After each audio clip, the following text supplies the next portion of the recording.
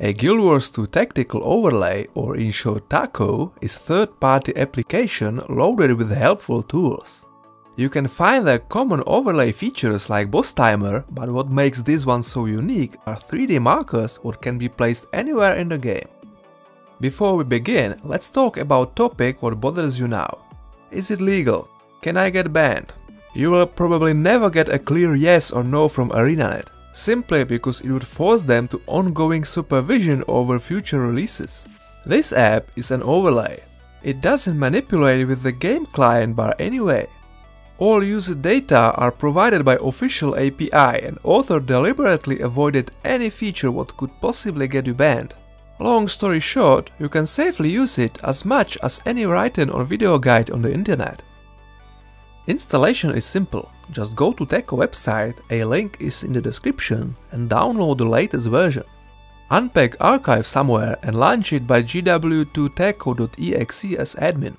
TacO has its own set of default markers and also guides for lots of contents, but sooner or later you'll want to add markers made by other people. It's again very simple. Download custom markers and move them to POI folder inside TacO. Next to PvP icon in game will pop up new one what opens app menu. It can be a little bit confusing at the beginning since some sub options shows up only if you activate other. The most interesting feature of this app are markers. In multiple categories you can find markers for all kinds of stuff. For example, chests in various maps, spots for achievements or guide through jumping puzzles. You can also place your own markers. Use ones already existing in one of categories, or create your own custom markers and share them. Placing your own markers is easy. You have one key for placing and another for removing. A key binding can be changed in the menu. You can also toggle a marker editor.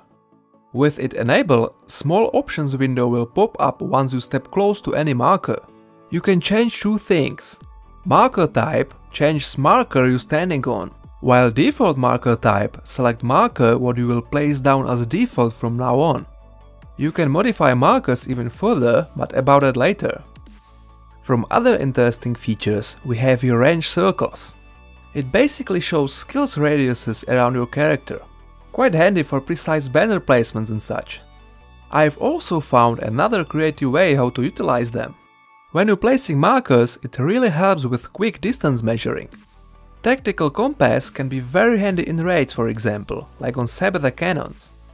Speaking of Sabetha, TacO has helpful on-screen messages, in this case time to next cannon spawn.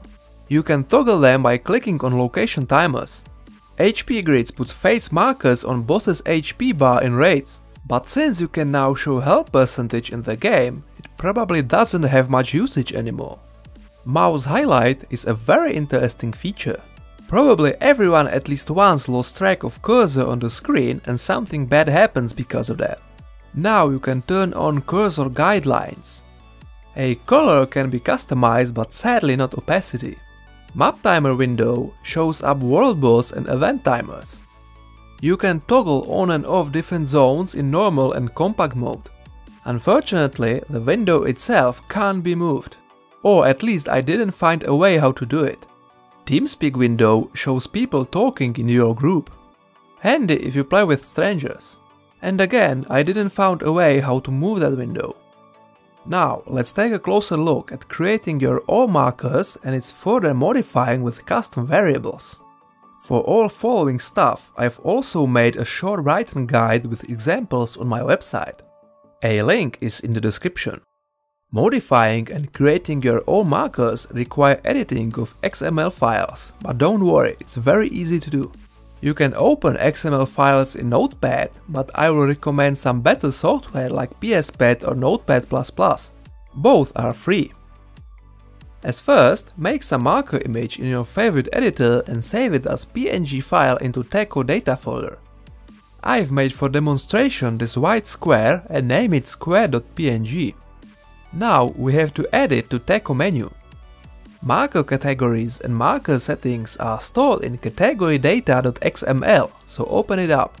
Writing the whole thing from scratch can be difficult for beginners, so just copy and paste category template from my website. Paste it under tag overlay data and then customize variables as needed. As you see, each category begins with bracket marker category and ends on separate row by another marker category with slash after a bracket. Let's call them open and close tags. If you wanna add another category below, just place another open and closing tag under the first one. In case of subcategory, add open and close tag between open and closing tag of the parent category. An open tag is also a place where you put all variables. It's always in format variables, equals and value between quotes. Each category has to be defined at least with a variable name. This one is identifier, so make sure it's something unique what can't possibly interfere with other people's markers. Display name will be shown in TacO menu instead of name. Unlike name, it doesn't have to be unique and can be fancy with spaces. Marker icon code looks a bit different. On top of that, it's even more confusing because markers also use tag marker category. But it doesn't have open and close tag, instead it's only open tag and closing slash is on the end before bracket, all in one row. Markers has to be placed between category open and close tag. Same as category, it has to use variable name. Again, display name will make it look fancy in the menu. Another required variable is icon file. The value of this one will be passed to marker image in the data folder. You can also add other variables. Icon size make marker bigger or smaller than the original icon. Default value is 1.0. Fade near determines at what distance marker starts fading off.